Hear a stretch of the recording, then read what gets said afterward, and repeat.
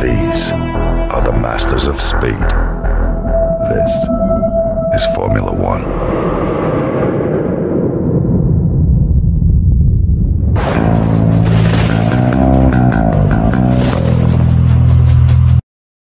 Hello there, welcome back to another setup video. We're at the Hungaroring, Hungary, driving as Kimi Antonelli in the Prema.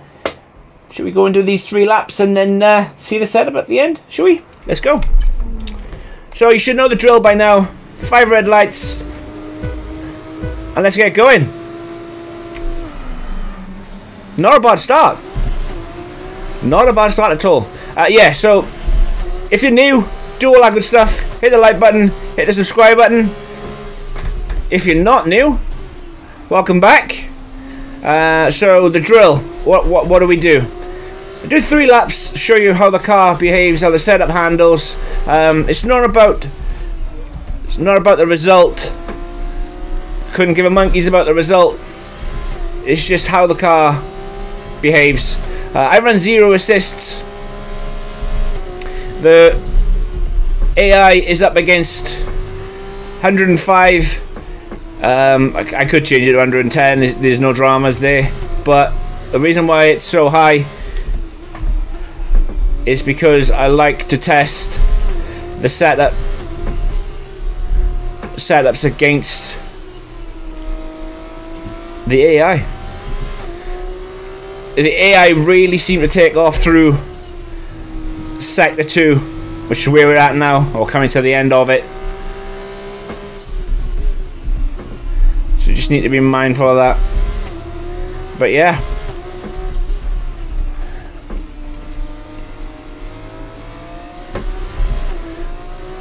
Car wants to lock up every chance it can. Well, I've said this before and I'll say it again. I've really enjoyed running these F2 setups.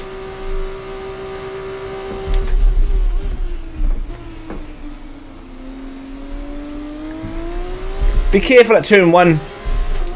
I've tried various different setup configurations, and if you floor it out of turn 1, the car does have a tendency to snap. I think it's just the nature of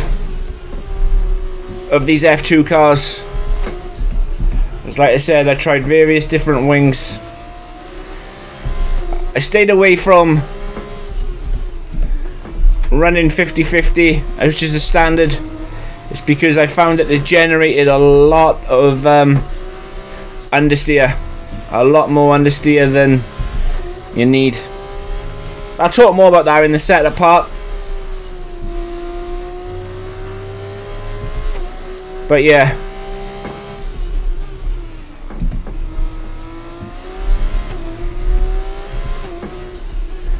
Time flies around Hungary. It really, really does. We're almost at the end of lap 2. It's only a short lap. Average of about 130 in these cars. And in F1 cars, it's average about 117, 119. It's quite a slow lap from me. I was doing 27s. I was doing 27.3s in practice earlier.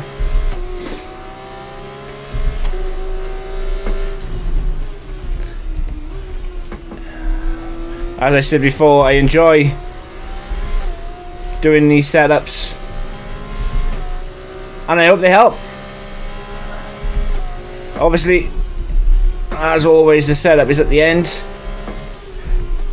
Let me know what you think of it, because I would love to hear from you. If it's any good.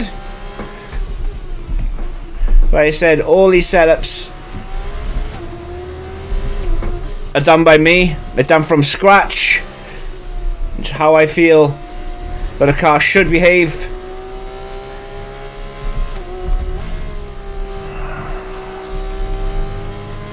Right on the limit.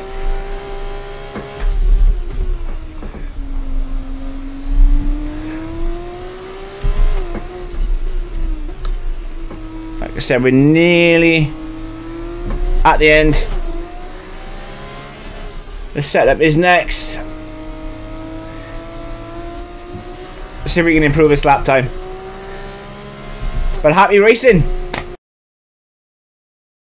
So the Hungary setup then, and this is what I've done. I've gone with 48 on the front wing and 45 on the rear wing. It's Hungary. It's a high downforce circuit. You can, I believe the AI are running 50-50 that I'm up against, but they're still obviously very, very quick because it's the AI. But you can absolutely get away with running 48.